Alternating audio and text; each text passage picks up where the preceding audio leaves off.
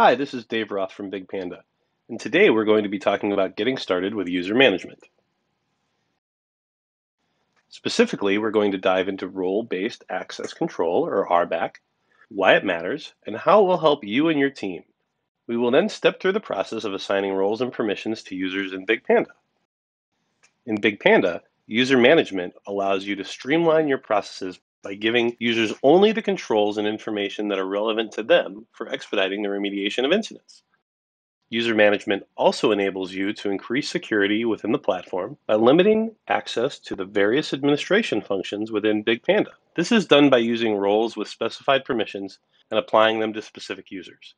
Through this process, you can define granular controls over different aspects of BigPanda and grant specific views to the relevant people or teams. The value of RBAC becomes overwhelmingly apparent when you can log in and quickly access the incidents they are responsible for without having to sift through views that are not within their domain. Roles with read-only permissions can also be configured, allowing for a broader exposure and adoption of BigPanda across the organization. Now let's discuss the creation and management of users in BigPanda. To access user management, click on the Settings cog in the upper right corner and then choose User Management. Let's create and invite a new user. We'll click on Invite a User, fill in their name, their email, choose to create them as an admin at this stage, and click Invite User. The user will receive an email from BigPanda with an activation link that's valid for 72 hours, after which an admin will need to resend the invitation. The user presses on the link he received and arrives at the login page, where he now enters a password using the minimum password requirements. Minimum length of 8 characters, at least one uppercase and one lowercase letter, and at least one number or a special character. The user access is now complete. Now let's discuss the creation of roles and permissions. Roles allow you to customize user capabilities, use a role-based control access, and separate user duties and views. To access Roles Management, click on the Settings cog in the upper right-hand corner and select Roles Management. As you can see here, BigPanda provides two out-of-the-box roles: Admin, that has full permissions, and User with more limited permissions. If we click on a role, the details of its permissions show on the right-hand side. For each of the roles, you have the ability to edit, duplicate, and delete it. Now let's create a custom role. BigPanda allows for the creation of very granular roles to limit user access, only the information he or she would need. Let's click on Add a new role. We'll give the role a name. Here, we will create a read-only role and call it as such. Next, we can add any users we would like to apply this role. Then, we add the permissions we wish to apply to the role. Since this will be a read-only role, we can filter our permissions by typing in read in the search field. This will allow us to easily pick permissions that include the word read. Let's add the permissions we want to give this role.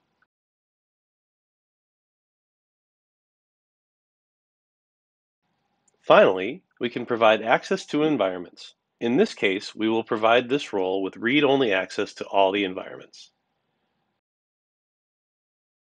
For a full list of permissions and their details, see our Docs page. We click Create Role, and the role is created. You can see the permissions we granted this role on the right. Back under User Management, when we add a new user or edit an existing one, we see that new role and can now apply it to the user.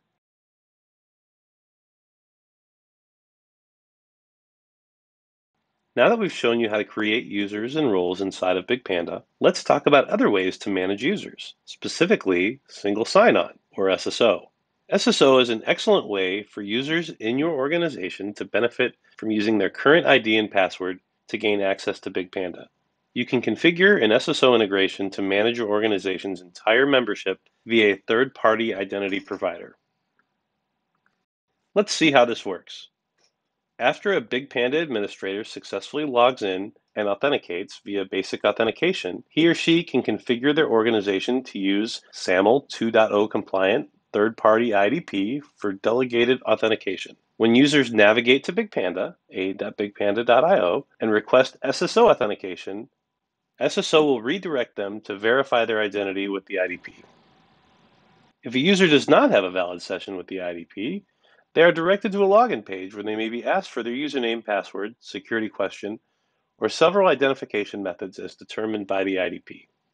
The IDP then returns an assertion as to the identity of the users, and they are then authenticated in turn and authorized to log into BigPanda.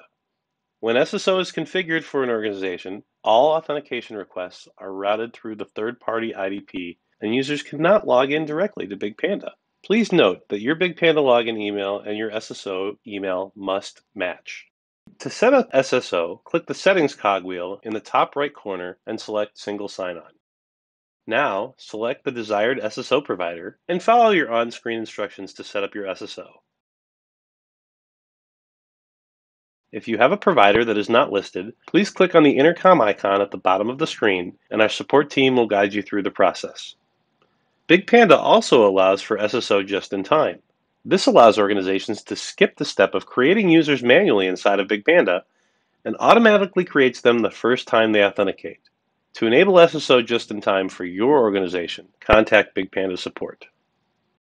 Now that you're familiar with the user management, RBAC, and SSO, please feel free to browse our other self-service videos for more information. We want you to be successful in your BigPanda journey, so if at any point you need help, please reach out to our support team via the in-app chat. And don't forget about our online documentation at docs.bigpanda.io. Thank you for watching.